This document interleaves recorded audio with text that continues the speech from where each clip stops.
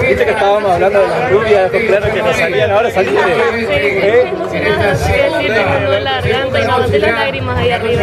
Justo cuando fue tu papá a entregarte el ramo de flores. Ahí fue. Bueno, ¿y ahora? Y ahora no sé, me toca representar a Corrientes como lo mejor que pueda sin defraudar a nadie y llevando la bandera de Corrientes bien en alto.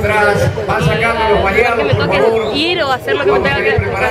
Viste que dijiste cuando hicimos la nota antes, que bueno, que vos venías a participar, que no venías a ganar, y no es lo que te tocó. Te llevaste el premio máximo, la corona. Fue muy sorpresivo porque mucho mito había sobre que morocha, de ojos marrones, entonces decían, no, yo me voy a disfrutar y a divertirme, y bueno, y acá estoy. Bueno, se rompió con esa racha de las morochas correntinas, ahora hay una rubia correntina, del interior de Curizú.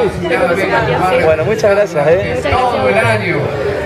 Bueno, ¿cómo recibiste esto? ¿Pensaste, qué crees que le captaste al jurado? Que todos elogiaron tu presentación. La verdad que un poco de presencia me dio el apellido Guenaga, supongo, no sé, la verdad.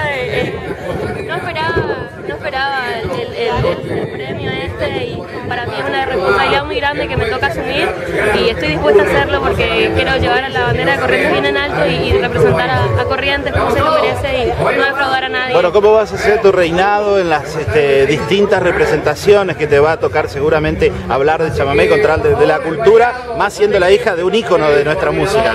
Una gran responsabilidad, la verdad, pero bueno, para poder estar acá uno necesita una entrevista cultural y bueno, hemos leído un poco lo que no sabíamos, hemos escuchado a los grandes que saben y bueno, y acá estoy. La verdad que estoy muy emocionada. Bueno, ¿soñaste con esto? ¿Pensaste? ¿Cómo fue este día que seguramente habrá sido muy largo?